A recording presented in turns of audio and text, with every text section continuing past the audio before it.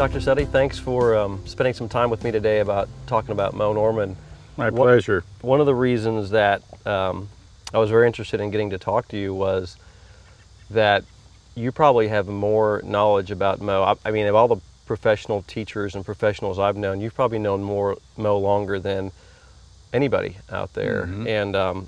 And you're also one of the most well-known golf instructors around. And I wanted to just have you tell me a little bit more about your career and about yourself. Feel free to talk about yourself because I want to know a little bit more about your background, and so does the audience too. Okay. Well, I started teaching a long time ago, Todd, 42 years ago. And of course, I guess I tried to apply teaching to the use of biomechanics. I got my degree, my doctorate degree in biomechanics, and we did a kind of a modeling technique years ago at the University of Kentucky, where we took 50 players on the tour and did the average of their swing in 10 positions. I don't want to go into all that, but it was quite a unique study, a biomechanical analysis of the golf swing. And I've always been interested in the golf swing, and I started teaching, oh gosh, just at a local range here in Chicago area, and continued to work, and sooner or later I kind of worked in a place called Pine Needles down in Pinehurst, North Carolina, and that's actually where I met Moe. He was Moe was used to come down every year for about 10 years, and of course it was quite an enjoyable time to watch him hit a golf ball. And so my background in teaching has been, you know, kind of working from a range to a resort and to a country club. I worked at Medina Country Club for a while, and worked at several other clubs, and have been teaching ever since, some schools. And I also did a lot of private lessons, of course, and I still do.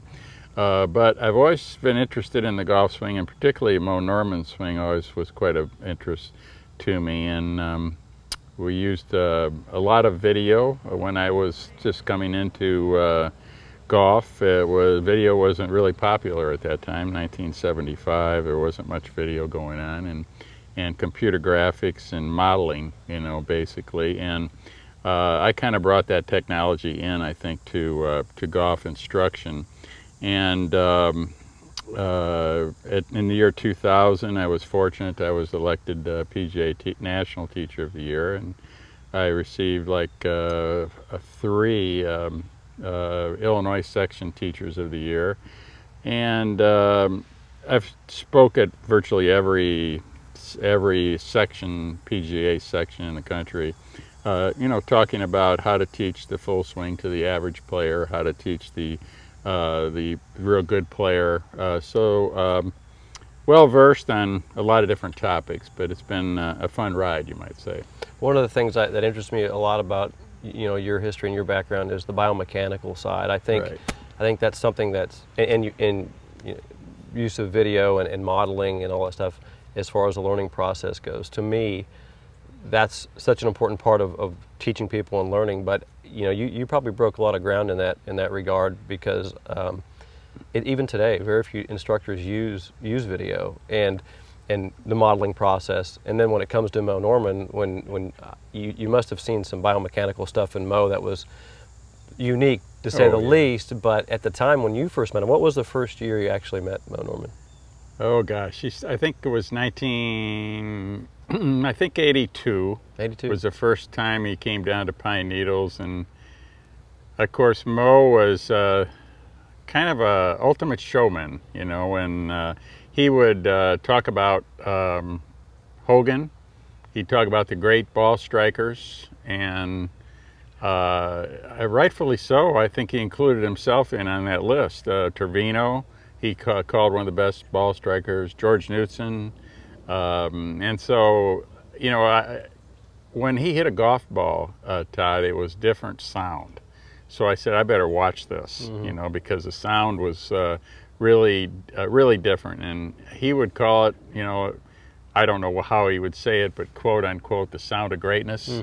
But if you have to know Moe, that he really wasn't bragging. He was telling you the truth. Yeah. He really could strike a golf ball. Yeah. What do you think that sound was from? I mean, of course, you and I would say pure mechanics, you know, the pure angles of approach of the club. But, right. But, you know, I guess you had to be there, because I tell people that all the time. Mm-hmm. You missed out not getting to see this guy hit golf balls. Oh, yeah. It's just amazing. You know, a video is great and it's going to show you something, but Moe wasn't trying to create a perfect swing. He was trying to create a perfect impact. Mm-hmm. And he would practice moves, and his body was such that what he did, he felt, you know, and the feeling that he made his moves, well, I don't know if they're different, but he took a little out of Hogan, took a little out of Nelson. He took the things that work for him, and just hit so many golf balls that it came together for him. Yeah. Mm-hmm. What do you think? You asked me this question a minute ago, and we'll look at some video here. But you said, why don't more people do this on the tour? And you've worked with tour players before, yeah. Plenty of tour players, and I know there's a lot of guys, you know, that I don't know, but like Paul Azinger, what do these guys say about Moe Norman? And I've not talked to many of these players about him, but what do they say about Moe? Well, Zinger, I was on my golf teams years ago, and I was at Brevard Community College, and so Moe used to come down to Titusville quite a bit, and he did clinics for us, and that's where Paul met him, of course. And Paul watched him, and he watched his leg action. He says, "I learned my leg action from Moe Norman." And so why they don't use this method, I think they put parts of it in there, but I do think that we still are in the infancy of instruction. I don't think that, I think we do what looks good and not necessarily what's efficient. And Moe did what he felt and what's efficient. If he would have grown up with a video camera right next to him and say, this is right, this is wrong, maybe he wouldn't have that setup that he had. Right. But I think that setup worked for him because of his body. Yeah, sometimes I'm glad, and I know there was some, because I did some background on how Moe, one of my questions with Moe is, how did you learn that? And I did some research and never really found a lesson that Moe formally took. Now he had some influential pros up there that gave him places to practice and would say things to him like, you can practice here every day as long as you practice every day, you know, things like that. But not any instruction, formal instruction, and sometimes I'm thankful for that. I'm thankful that nobody got a hold of him and really taught him. I mean, I think he needed to be managed as a professional golfer. I think that was maybe something that we wish would have happened with Moe, but I'm glad no one got a hold of his instruction and said, you need to hold it like this and grip it like this, because we would have never had a Moe Norman. Yeah, I think that Moe was kind of the ultimate of individualism, and his own personal style worked very well, just like an Arnold Palmer's personal style worked well for him. But his personal style happened to be very mechanically correct. And I mean, from a mechanical standpoint, you can't probably find a swing that's probably more mechanically efficient than what he did. It was kind of scary to watch him hit one straight shot after a straight shot. Which makes me still wonder why more people don't do this. Yeah, I really don't understand. I don't think that they understand, Todd, his motion as well as maybe you do. But I think if they understood it and they understood the mechanics of it, I think it would be taught more. Mm-hmm. Well, let's take a look at some video here, and then I want to talk to you about what we saw. This is the video you shot back in 1992. Yes. So, and you're doing some interviewing with Moe. So let's take a look at this, and then we'll talk about it. Super.